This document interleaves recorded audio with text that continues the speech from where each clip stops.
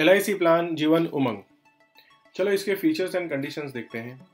Minimum age eight entry है 90 days completed, मतलब ये प्लान किसी भी न्यू बॉर्न बेबी जिसको 90 दिन पूरे हुए हैं उसे दे सकते हैं, लेकिन 90 दिन पूरे होने चाहिए। मैक्सिमम एज एट एंट्री है 55 साल, मतलब जिनकी उम्र 55 साल हो चुकी है उन्हें हम ये प्लान दे सकते हैं, 55 साल और 6 महीने। उसके ऊपर मतलब 56, 60 ऐसे लोगों को हम ये प्लान नहीं दे सकते। Maximum age at maturity is 100 years. ये एक होल लाइफ प्लान है, इसका रिस्क कवर लाइफ लॉन्ग रहेगा, इसलिए इसकी जो मैच्योरिटी है वो पॉलिसी होल्डर के उम्र के 100वें साल में मिलेगी।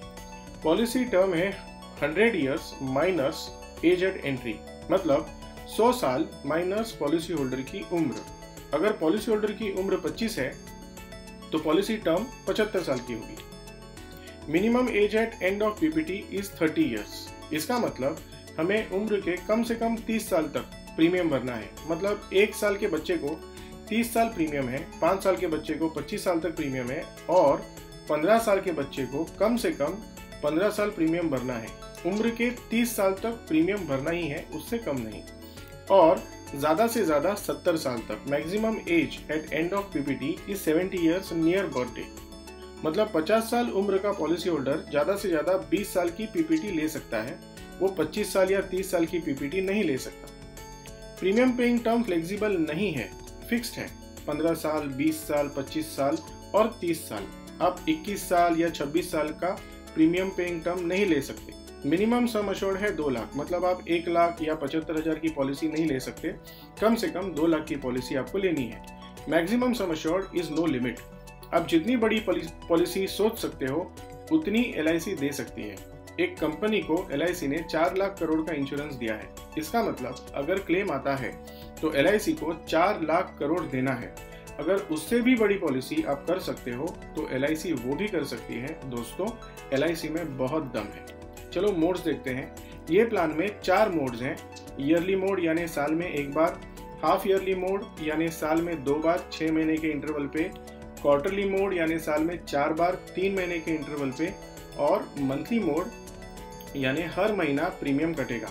जो भी प्रीमियम हम भरेंगे उसके ऊपर हमें इनकम टैक्स का बेनिफिट मिलता है अंडर सेक्शन 80C, और जो भी अमाउंट LIC से हमको मिलती है, मतलब maturity amount, survival benefit amount या डेथ क्लेम अमाउंट, उसके ऊपर हमें गवर्नमेंट को 1 रुपया टैक्स देना नहीं है। Everything is tax free under section 1010D of income tax act. चलो बेनिफिट देखते हैं। पहला बेनिफिट है मैच्योरिटी बेनिफिट, फिर आता है limited premium benefit, premium payment का बेनिफिट, उसके बाद आता है डेथ बेनिफिट और फिर आता है राइडर बेनिफिट। राइडर बेनिफिट के लिए आपको एक्स्ट्रा प्रीमियम भरना पड़ता है। इस प्लान में कुछ स्पेशल बेनिफिट्स भी है, जैसे स्पेशल सरेंडर वैल्यू बेनिफिट, जिसे हम SSV बेनिफिट भी बोलते हैं, फिर paid up value benefit. Paid up value benefit मैं अगले वीडियो में बताऊंगा क्योंकि ये बहुत ही ज़बरदस्त बेनिफिट है। उसके बाद आता है रेगुलर इनकम बेनिफिट। पहले मैच्योरिटी बेनिफिट देखते हैं। एग्जाम्पल के तौर पे एज 25 कंसीडर किया है, जिसका प्रीमियम पेइंग टर्म है 25 साल और सम अश्योर्ड है 10 लाख, तो पॉलिसी होगी एज 100 तक। इसमें इंश्योरेंस कवर 100 साल तक रहेगा, इसलिए हम इसे होल लाइफ इंश्योरेंस प्लान भी बोलते हैं। अब इसमें प्रीमियम पेइंग टर्म जो है वो लिमिटेड है, मतलब आपको 100 साल प्रीमियम नहीं भरना है, सिर्फ 25 साल ही प्रीमियम भरना है, मतलब एज 50 तक ही आपको प्रीमियम भरना है।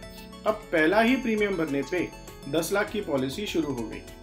अब आपको आगे 25 साल तक प्रीमियम भरना है। 25वें साल का प्रीमियम भरने के बाद अगले ही साल से सर्वाइवल बेनिफिट शुरू हो जाता है, जिसे हम रेगुलर इनकम का बेनिफिट भी बोल सकते हैं।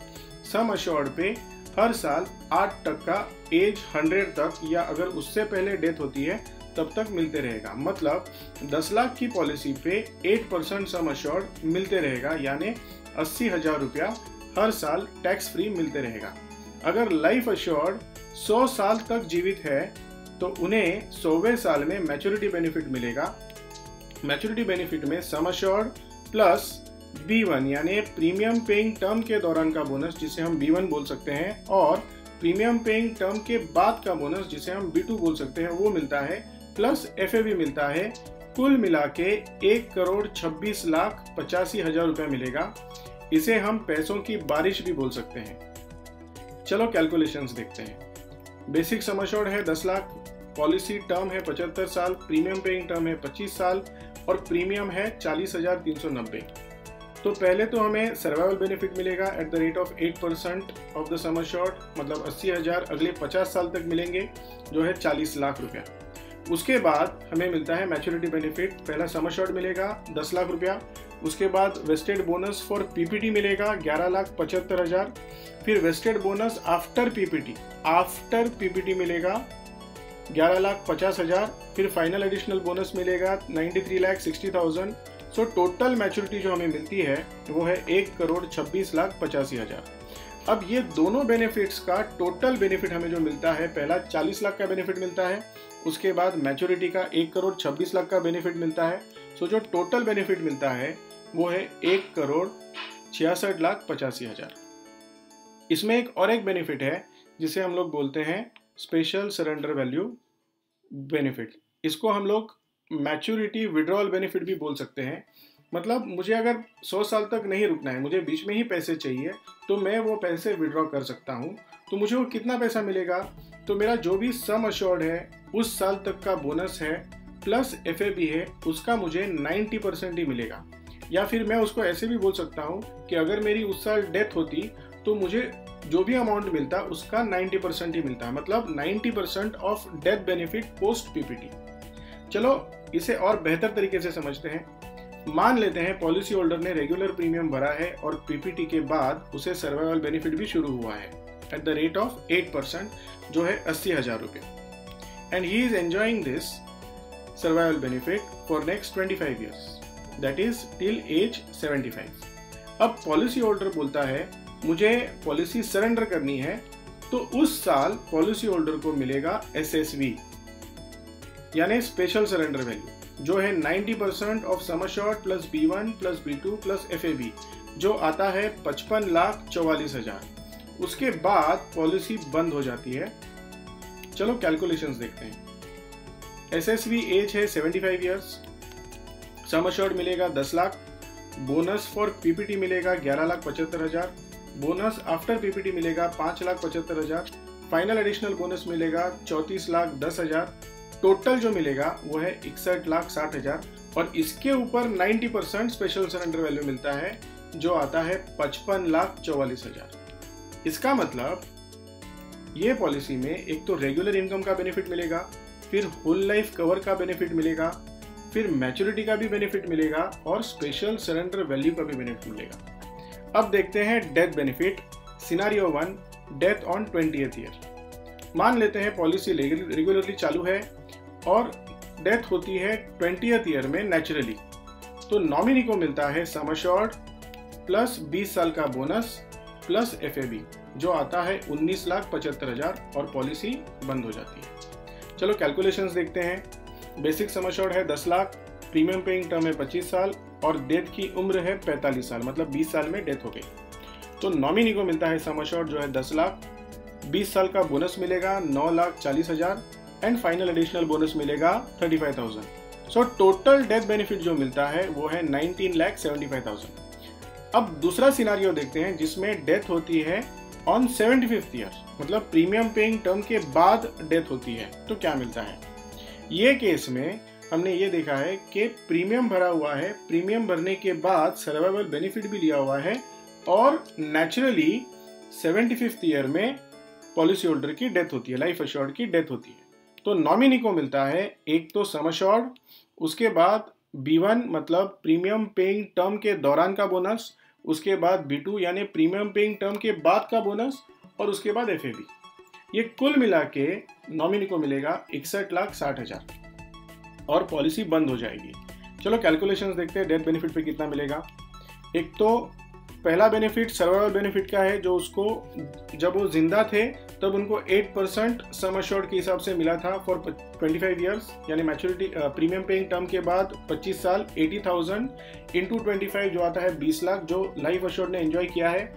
उसके बाद डेथ बेनिफिट आता है जो नॉमिनी को मिलेगा sum assured 10 lakh, wasted bonus 11,75,000, wasted bonus after PPT मतलब बोनस जो पीपीटी के बाद भी मिलता है वो है 5,75,000, फाइनल एडिशनल बोनस भी मिलेगा नॉमिनी को जो है 34,10,000 सो टोटल डेथ बेनिफिट जो नॉमिनी को मिलता है वो है 61,60,000।